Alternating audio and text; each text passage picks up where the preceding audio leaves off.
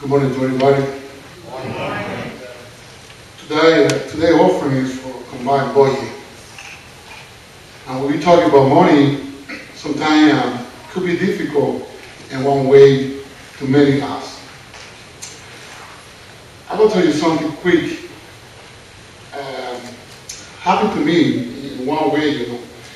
When you're a business person, sometimes you do investment in your business and you think it as a business person.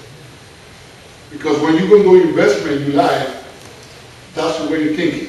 You're going to win, you're going to make money, or you're going to make products. You're never thinking, I'm going to invest money in Jesus and He never going to give me blessing to me.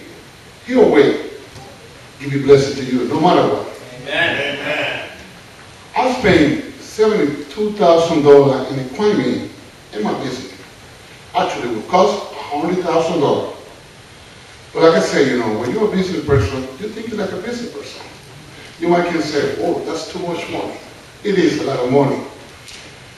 And, well, they did a deal with me, you know. So we give you for $72,000. And they paid me, I think it was $1,300 a month for 5 years. So go quick with this. I started making the payment, but for some reason, I don't have nothing back to me for the equipment. And you know, we pray. We ask God for direction, right? And you know, $1,300 is a house payment, or maybe a Mercedes-Benz, or a Jaguar car. And went to the point that I have to decide I can continue to pay this because it's no money coming back. But like I said to you, we try. As a business person, that's the way we do business. So I pray God, you know, give me direction. So anyway, I called the company and said, you know what, I called many people and I said, you know, what I can do, you know. I said, well, what you can do, they're going to screw your credit. So if you're returning, you're going to pay because you signed a contract, your credit is going to be bad. And nobody will give you credit. So you think about your business, you need a credit. You need money, okay? You need bank. You need the credit cards. So anyway, I pray, I told my son, you know, I need to go to get on the internet, talk to these people. They sent to me a fax or email. They said, well, we can give you go away like that. You have to pay a percentage, you know, some money back because you signed a contract. So anyway, they said to me, well, you have to pay $25,000 back if you return this system. $25 is a car. I don't have $25,000. So anyway, I called again and said, well, you got to pay something.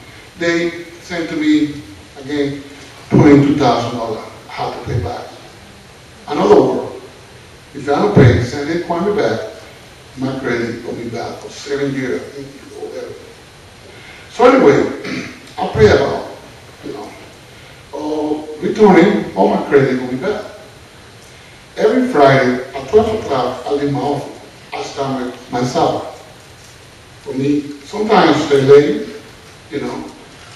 One Friday, after I pray, I stayed to 2 o'clock. And I used to lock my door in my office where I am.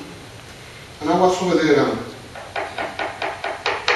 some people outside, was about 3 or 4 people. And I opened the door, it was one doctor, the husband, and somebody else, and the people rent. They looked for a place to rent in that plaza. Now he's talking, and I told him about the system that I have. And guess what? They said to me, we buy for you. That's a blessing. Amen. That's a blessing. We talk about combined budget, we talk about money. How in the world stay to 2 o'clock a day? I know it's difficult sometimes for our financial, but with the Lord, everything is possible. Amen. Please, the deacon, stand.